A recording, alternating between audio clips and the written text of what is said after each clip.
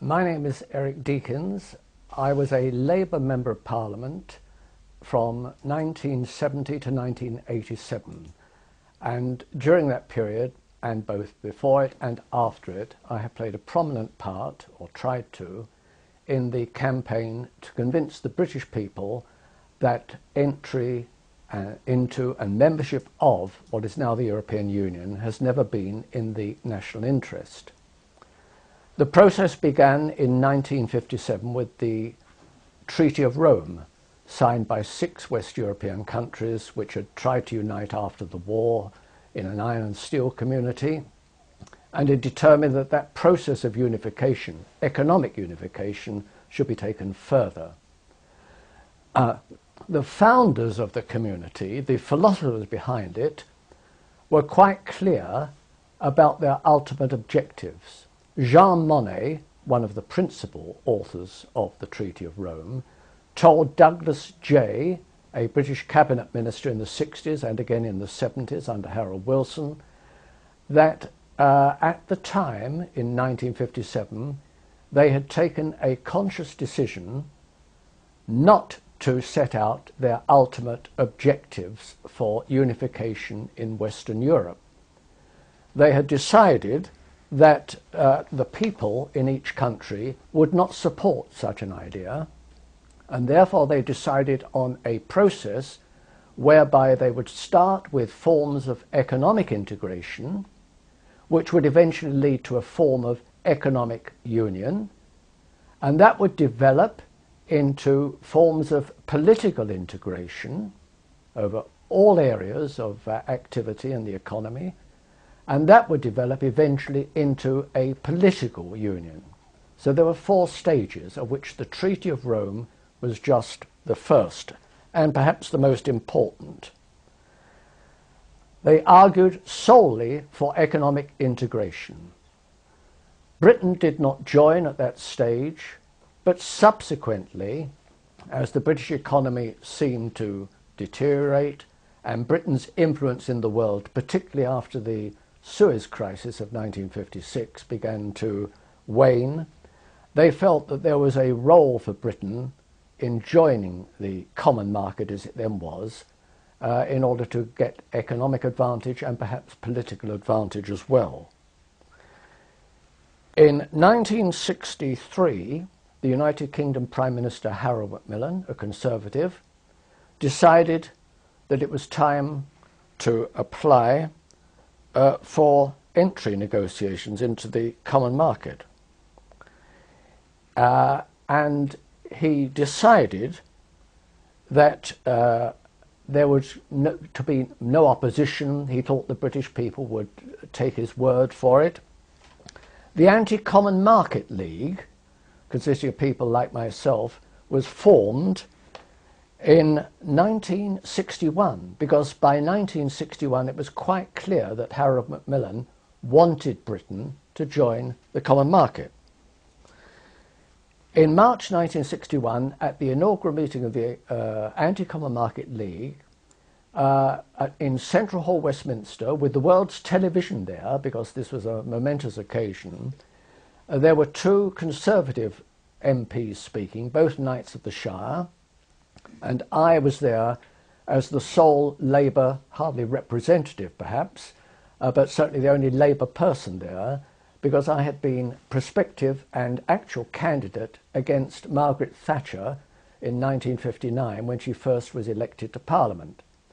So the 3 of us spoke, and there was great interest in what we'd said. And I remember distinctly a report in the Times in March 1961 which said that Mr. Deakin had said that if this all went ahead, it would make the struggle over German rearmament in the Labour movement, which had occupied a number of the previous years, very controversial, seem like a storm in a teacup. And that was a quote in the Times. Nothing much happened after that, because Labour still hadn't made up its mind, and the Liberals, I think, were fairly in favour, that is, the Liberal Party at the time. In 1967, when the process of entry negotiations had been taken up by Harold Wilson, as a Labour Prime Minister, thinking it was time that Britain joined the common market.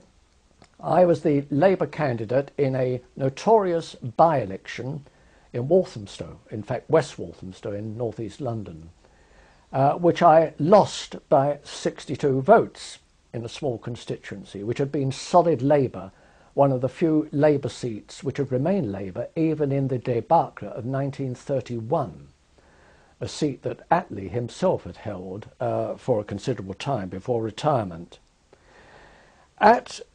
In that campaign, I was restrained because my views anti-common market were well known, but I couldn't put them into the election address, which was written for me, as all by-election election addresses are done, particularly when it's a government seat at stake.